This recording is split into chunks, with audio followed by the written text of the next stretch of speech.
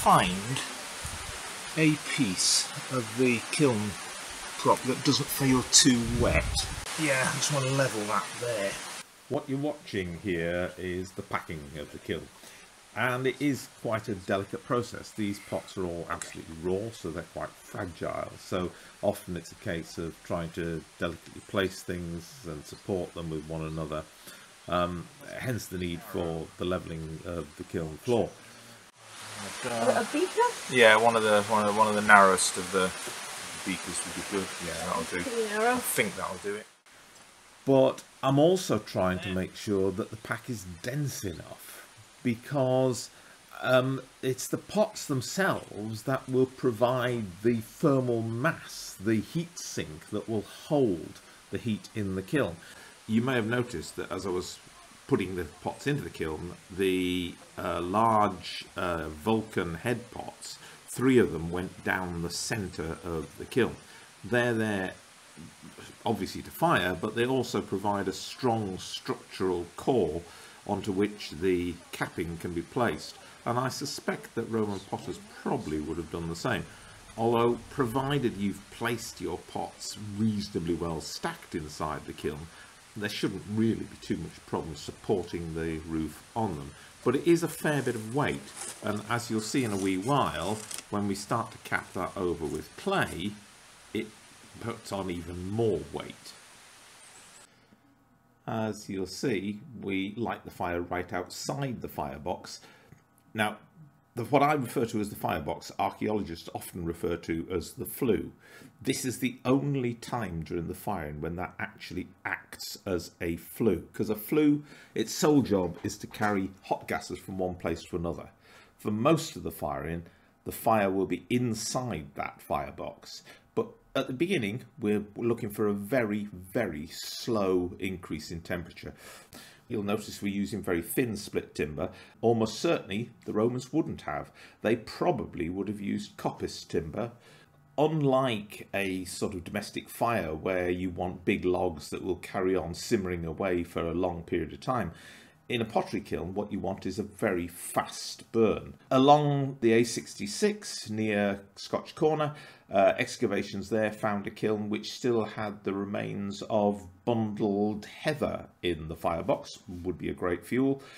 But right through until the sort of 19th century, potters used bundled brushwood, but also bundled or faggoted gorse. And gorse is very high in oil content, so in actual fact would provide a really fast burn, particularly in the later stages of the firing. So, you know, when you're up at the top end and you want a really intense heat, that would be an ideal fuel. This material we're mixing here is very akin to the sorts of material you find around this type of kiln on excavated sites. I saw it at East Heslington, I saw it again at the kilns down near Newark. A sort of combination of clay, burned material, reddened by the fire, bits of charcoal, all sorts of detritus and fragments of pottery that you find around a kiln site. At, what, just over 200 degrees, 212 degrees on thermocouple number 1, but we've reached a stage now where it's starting to get to a stage where I can't get my hand too close to that without boiling it. So that's about the sort of temperature, less comfortable temperature level we're at the moment. Just looking at those ways that the Romans could have measured temperature in the early stages of the firing when it's still absolutely black inside. So at this stage you've just stoked, yeah? Yeah. Yeah, just stoked. So the temperature now is about there. Which is all a Roman potter would have known, that the temperature was about there. And of course, the use of timber in a kiln like this, the amount of timber we're using, does have implications for what else would have been going around a Roman pottery site.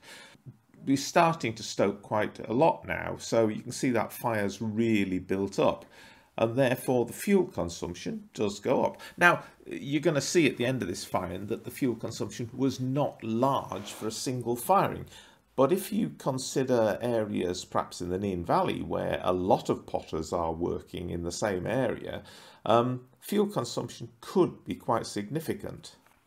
Now, I talked earlier about the fact that in the early stages of the firing, you have to judge the temperature simply by placing your hand over the exit flue and feeling the temperature of the gases that are coming out.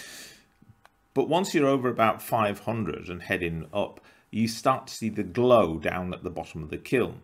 We're now at about 650 and that glow's starting to be quite significant down there. We'll see it move up through the kiln as time goes on.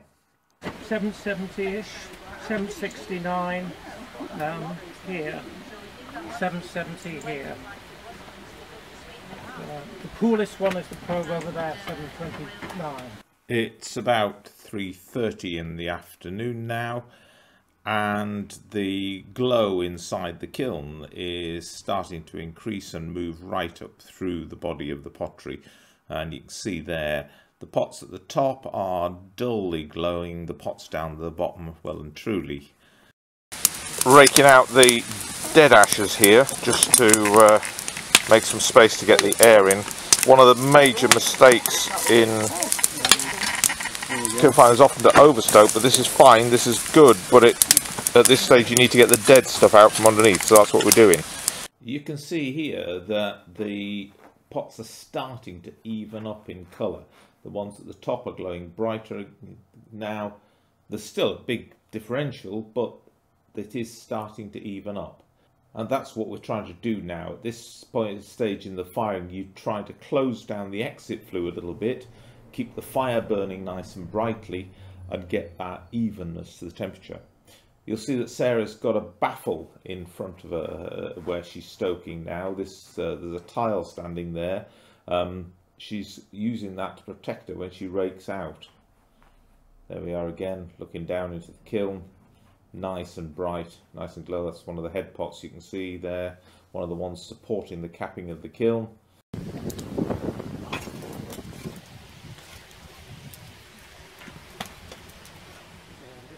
And looking further down into the kiln, you can see this sort of bright orange lower down. There we go, there's Sarah raking using her protection baffle. And the reason for that is that the radiated heat coming back from the firebox is really intense. There are tiles from Pentascufia in Greece from 500 BC which show potters doing exactly this, raking out from the fire. But they're standing right in front of the fire and they're naked. Now, I think that's because they're showing themselves in front of their gods, and therefore they're showing themselves as they were when they came into the world. But there is absolutely no way they were doing that. If they did, they would be completely fried. They would be blistered, they would be burned. That's good, that's a really good burn, that is. Look at that. Wow. Not John's head though. Oh, hello. This Imbrex has split completely end to end. Good grief. I didn't hear that. I thought I would hear that crack. No, I think it's been just working its way along bit by bit.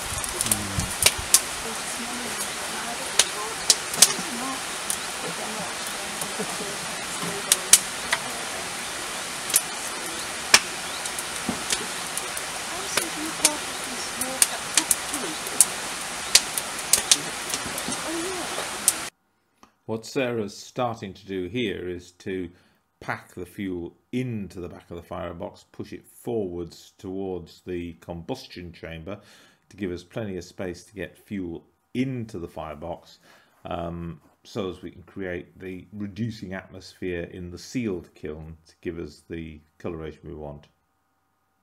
Okay. Be careful then. Yep. Pete, give me a shout when you're ready and I'll shove. So Pete, I'm just going to go here. Oh, excellent. You're getting flames anyway, but coming up without me doing it.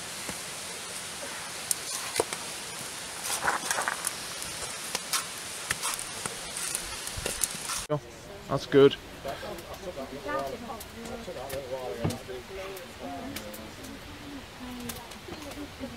I'm just keeping it trying to keep it a bit stable, Dan. Yeah, that's fine, that's good. No, that's fine, I'm going to move these in a bit. want a trowel, Gran? Push it with a trowel. I think it will stabilise one. You want another one? Use this here. Hoping it's now dried out sufficiently. Heads down, everyone. Right, okay. So that's going in there. Right. Start playing. Yeah, if you're...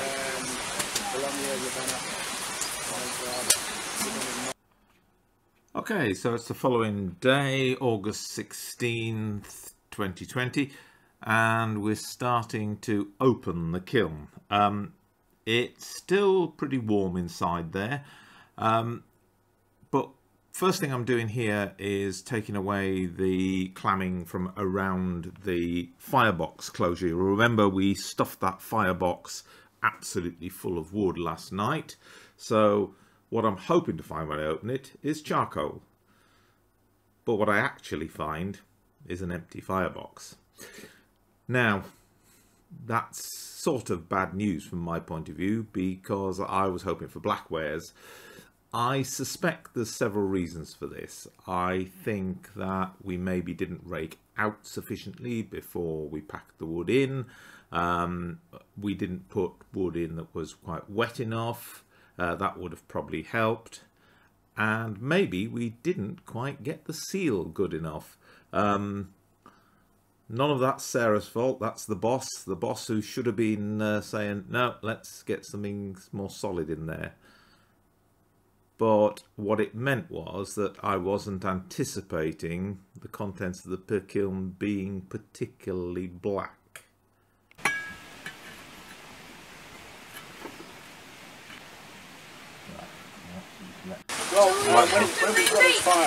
You have to remake this top every time.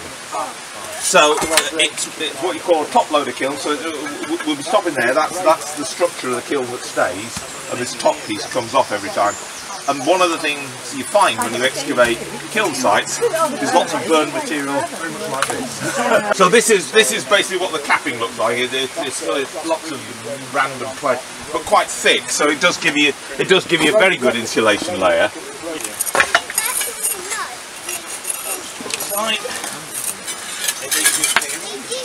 How you doing? You're terrified here. Yeah, you're fine. That'll be a horrible thinking sound. That'll be my fault. You got that one? Good, excellent. We've got a nice greyware though. That's a really nice grey colour we're getting out of there. It is, yeah, there's at the end. And yet again, this kiln has done its stuff. We've got an entire firing without a single loss.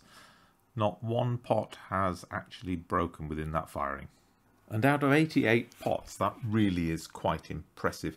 I do believe partly it's down to the fact that the clay bar floor acts as a heatsink and cuts down the thermal shock to the actual wear in the chamber. The only pot that had any damage to it whatsoever was this one, which was at the very bottom of that centre stack supporting the roof of the kiln, and on closer inspection had these pressure cracks. And that's all they are. They are pressure cracks from the stress of holding up the entire roof of the kiln. And that brings us to what remains on the site after we've finished, because these are things that have implications for what you might find in the excavation of a site like this. The detritus from the kiln roof is here being broken up by John, enthusiastically getting stuck in as usual. I could sit and watch. No, we're happy, John. We're very happy. But there's the wood stacks that are now being repiled to dry more wood. This is what the interior of the kiln looks like. Those cracks that were spoken about during the firing. This is what you see on the surface, and of course this is the sort of thing that needs repairing. And this material from the roof of the kiln and the broken sherds that are left over and the ash piles that are from the firebox, all of these will stay till the next firing and be used again.